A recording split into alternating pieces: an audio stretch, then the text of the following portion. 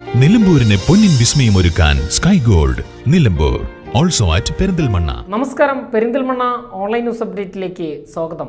വനിതാ കമ്മീഷൻ അംഗം ഷാഹിദ കമാലിനെ അധിക്ഷേപിച്ച സംഭവത്തിൽ ഓട്ടോ ഡ്രൈവർക്ക് കിട്ടിയത് മുട്ടൻ പണി.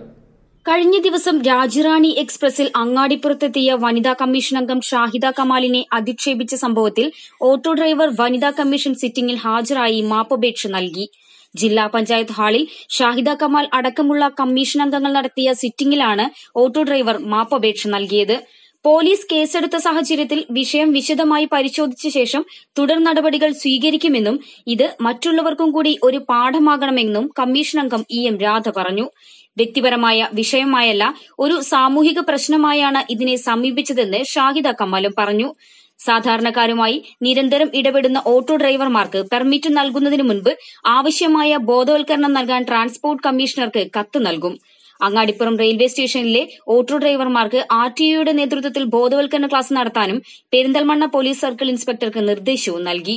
അങ്ങാടിപ്പുറം റെയിൽവേ സ്റ്റേഷൻ പരിസരത്ത് പ്രീപെയ്ഡ് ഓട്ടോ സംവിധാനം ഏർപ്പെടുത്തുന്നത് ഇത്തരം സംഭവങ്ങൾ ആവർത്തിക്കാതിരിക്കാൻ സഹായിക്കുമെന്നും അവർ ചൂണ്ടിക്കാട്ടി.